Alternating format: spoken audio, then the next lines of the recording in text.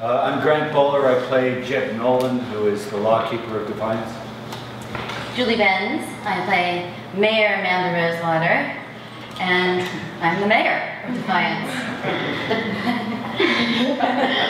I'm Stephanie Leonidas, and I play Arissa, who is an Arathian alien, kind of his stepchild, alien stepchild. Red-headed stepchild. Literally. I'm Jamie Murray, and I play Stamatar. I'm a Castathan, and I'm married to the lovely Daytak. I'm Mia Kirshner, and I play Kenya Rosewater, and I own these club. My name's Tony Curran. I play Daytak, Stamma's husband, and Daytak kind of has he runs the underworld, underbelly of Defiance. Graham Green, I play Rafe McCauley, and I run the more legitimate part of town. Allegedly. I own the Blumenite mine, which certain people want to get their hands on. My question's for Grant.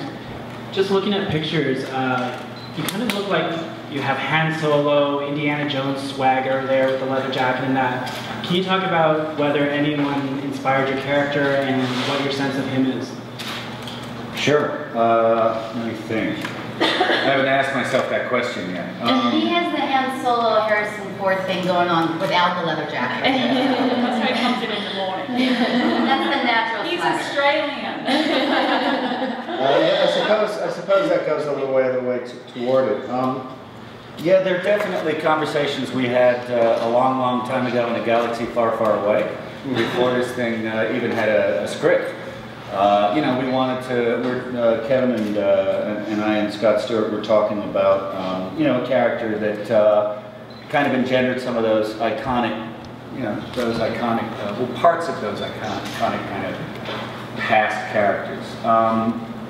The interesting thing is with all of these kind of characters, as no doubt with my character eventually, they date because social mores and our culture moves on. So I think, you know, the interesting thing about playing this guy, this kind of classic anti-hero, is how does he fit now and how does he fit, say, 5 years from now?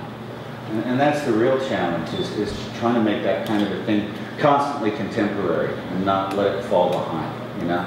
And to do that, basically I just pray. And, you know, I can't turn up and be a knucklehead every day and hope that, you know, sometimes I hit it out of the park and sometimes I get to the basics. He does have a touch of John Wayne about him as well. I just realised. That's the way I walk, isn't it?